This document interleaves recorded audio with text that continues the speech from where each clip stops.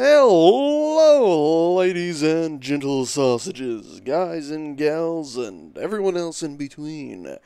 Anyhow, I just thought I'd do a quick video to give you guys a heads up that, well, you remember my old seat and bed mod? Well, it works again.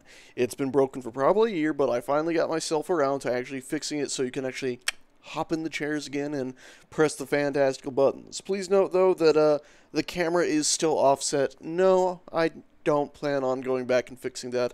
I'm actually not sure how I would fix the offset camera. And no, you can't do animations while sitting in them, but obviously, you can open and close your helmet. Now, on to something a little bit different, and not just zooming into a face. No, it's a look at this.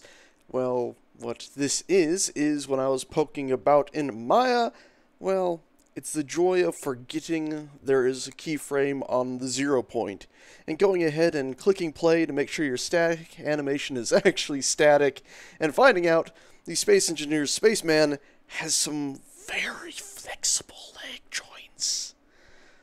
Very flexible. Oh, and if you were maybe wondering what it looked like, I don't know, in the game, if you forgot to delete the keyframe on frame 0, there you go. Brilliant. Oh, also, don't think I didn't also forget to delete it at first for this guy. There.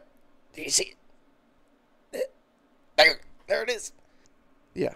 Anyway, that's all fixed. It all works now. Anyway, guys and gals, hope you like this old mod functioning again.